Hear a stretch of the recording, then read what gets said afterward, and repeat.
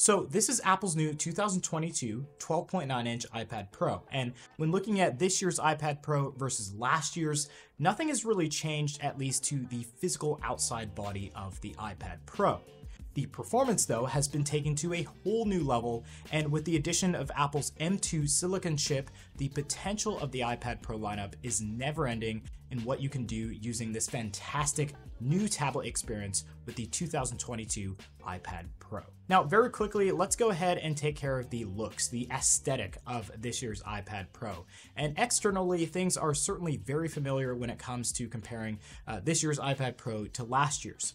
We still have the squared off chassis, which is that classic iPad Pro looking design. We still have the absolutely stunning Liquid Retina XDR display, and we also still have the same Thunderbolt and USB-C connection at the bottom for charging and data transfer. Now, to the rear, we still have the incredible dual camera array, allowing you to shoot 4K 60 video and amazing 12 megapixel photos as well. But something exclusive to this year's iPad Pro with Apple's M2 chip is the capability not only to shoot videos in ProRes and ProRes RAW, but also to edit and render those videos straight through the iPad Pro. So essentially, you can now shoot and edit in ProRes and ProRes RAW on the iPad directly, but if you wanted to take ProRes or ProRes RAW video from, let's say, your iPhone 13 Pro Max or 14 Pro Max, you can do that now and edit everything from your iPad instead of having to go to a desktop or laptop experience. So those are some of the new camera-related features coming from this year's iPad Pro specifically,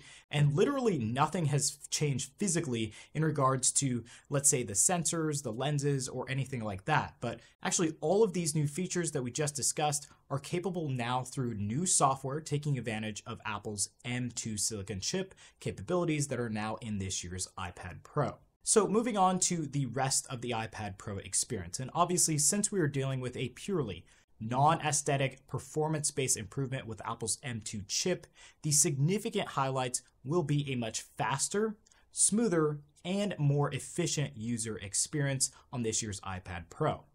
Now, personally, I saw that when I was editing video content specifically, not only was the rendering and exporting process a lot faster, I also noticed that when editing 4K 60 video, whether that was in HDR, Apple ProRes, or ProRes RAW, I could actually scrub and pause and play the content instantaneously without any hiccups whatsoever, so no lags, no stutters, or anything like that. I also saw that when you are pairing this new iPad with iOS 16.1, you'll experience a lot of the machine learning based features are a lot faster with the new M2 chip.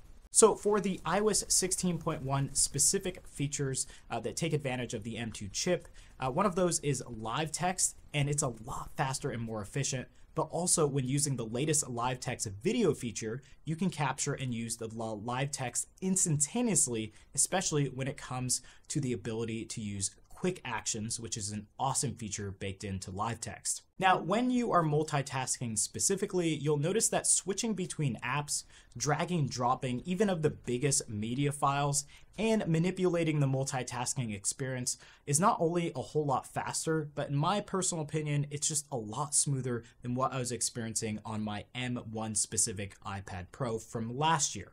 Now, in addition to that, if you have had the opportunity to use Stage Manager, you'll notice that specific multitasking feature is so much faster and smoother than on Apple's M1 chip because you just have a lot more bandwidth to work with this new M2 chip in this year's iPad Pro.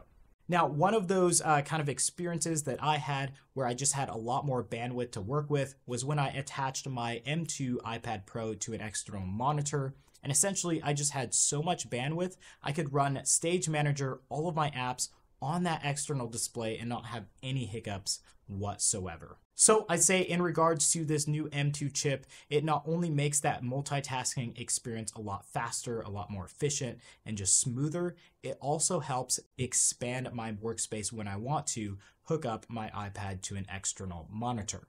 Now, one of the last new features, more so to do with the Apple Pencil experience on this year's iPad Pro, is the Apple Pencil Hover feature.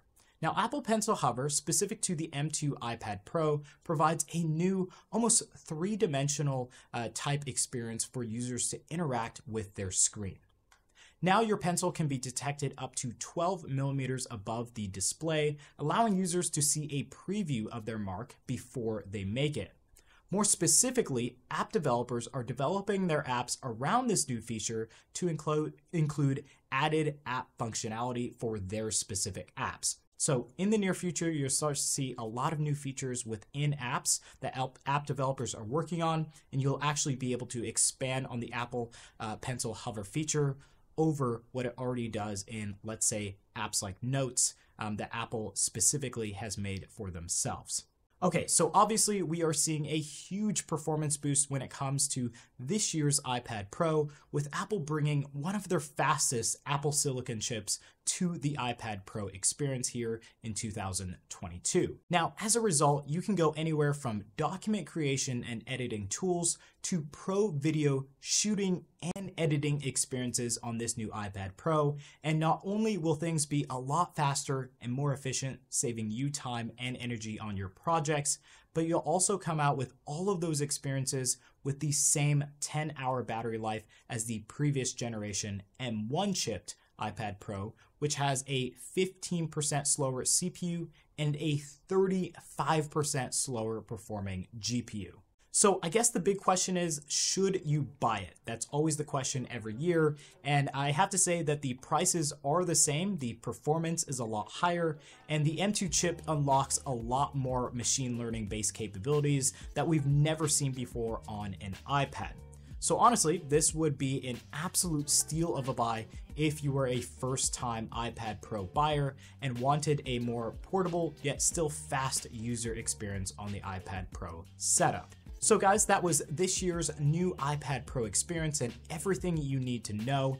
Let me know in the comment section down below, yay, nay on this year's iPad Pro experience here in 2022 from Apple. For me, it's a yay just because there's so much potential, but if you agree or disagree, let me know in the comment section down below.